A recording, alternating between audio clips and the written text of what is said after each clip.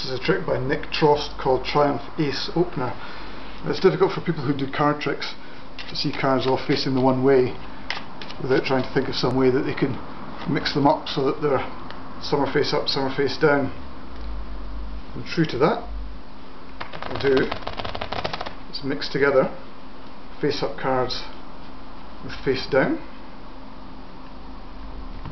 split them again, give them a further mixing up. Some face up cards, some face down. Roll these together,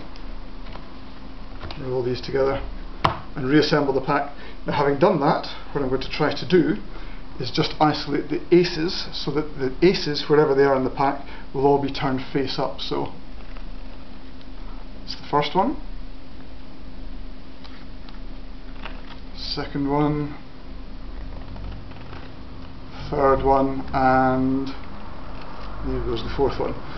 So now the aces, I'm quite confident, wherever they are in the pack, will all be face up. So I can prove this. I show all the cards, find that having been through and shuffled them, now only 4 aces are face up, and every single other card is turned face down. That's Nick Trost's Triumph Ace Opener.